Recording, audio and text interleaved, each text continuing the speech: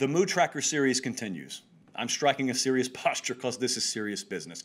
We've got to talk about Nebraska. I was over on Husker 24/7. I had to go do some of my market research. I came on the board and I said, I need help. Because let me just put it all out there. A lot of Nebraska fans have been in our inbox and they've been asking us to do a Mood Tracker segment for Nebraska. And I kind of kicked it down the road a little bit.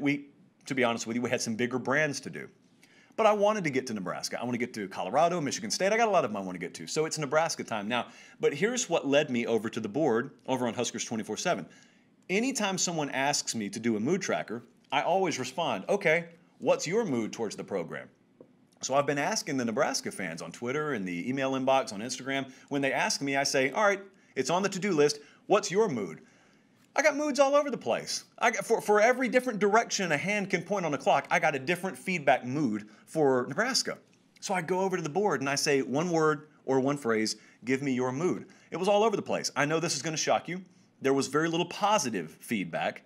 There was not a whole lot of, eternal optimism, nothing but sunshine, no clouds, nothing going to dull me. Nothing. It wasn't like that. Here's what it was, though. It was a lot of kind of a mixture of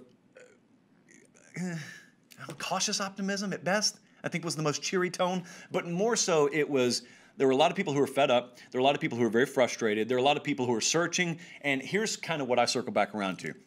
When you're on top, you never want to hear anyone tell you, well, college football is cyclical. You don't want to hear that because you're on top. So you want it to last forever. There was a period of time where Nebraska was on top of this sport.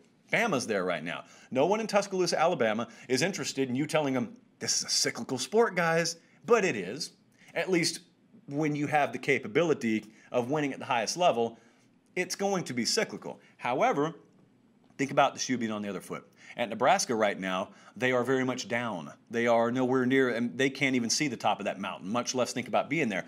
Well, they want more than anything in the world for that quote to be true. They're hoping and praying college football is cyclical. They keep on looking around every corner, wanting to know when the worm's going to turn. And it's not turning right now. Now, many of you believe that the fate of Nebraska really started snowballing downhill when Bill Callahan got brought in. You asked Bill Callahan, Bill, what do you think about Nebraska's tradition and identity? And he said, never heard of her. We're going to do it my way. A lot of people believe that's when it kind of took a turn. I'm not here to rehash history. What I am here to say is it's never recovered. The Mike Riley experiment, now Scott Frost. Scott Frost is an interesting concept, though, because when Scott Frost got hired, it checked all the boxes. When Scott Frost got hired, that made the most sense on paper. That's what you'd call a Grand Slam hire times 10 for Nebraska. No one looked at that with any skepticism. Everyone looked at it and said, look at what that guy's doing at Central Florida, and he's one of ours, so he wants to be here or else he wouldn't be here. And so you look around, I'll grant you, kind of like with Jeff Collins at Georgia Tech, willing to give him a grace period, willing to allow him to get his culture ingrained and his systems and whatnot. Well, now it's year 3. And so you look around and you say, where are the results? Is this the year? Is this the year we're supposed to expect results? I keep setting my watch. Where's the cycle? Where's the up part of the cycle for us? Because we've just been kind of at the bottom. We want to cycle up now. Well, here's the dangerous part. Because there was another word that kept popping up on the Husker 24/7 board.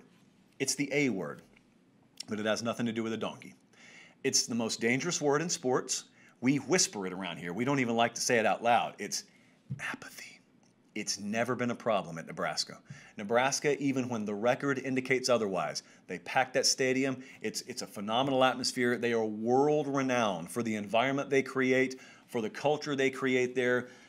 No one speaks ill of the Nebraska culture, of the Nebraska experience, and you look at that place, and granted, I'm looking from afar. I'm in Nashville. I grew up in Georgia. I'm looking at Nebraska. I've never been to a game there. I want to change that, but I've never been to a game there. But I look there and I say, apathy would never set in there. Apathy meaning basically you just don't care either way. You're just fine walking away. Apathy, here's what apathy's like.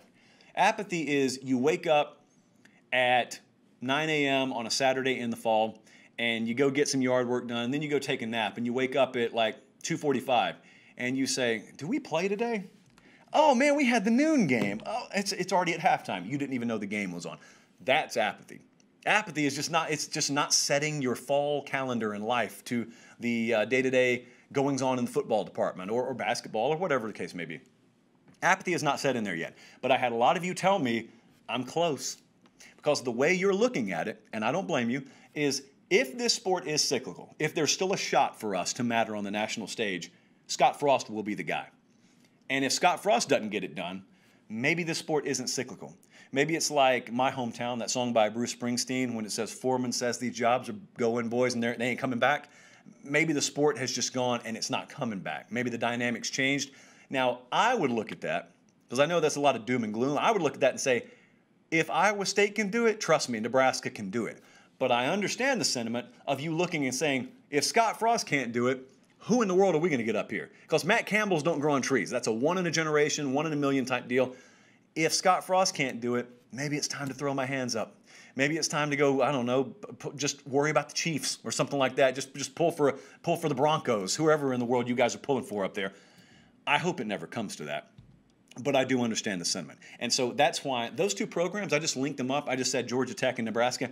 Watch those. Those are a couple of third-year head coaches right now that have not so far delivered a return on the immense emotional and financial investments that the university and the culture there around has invested into them. But hopefully it does come this year. And the thing about it is, you don't need 10 or 11 wins.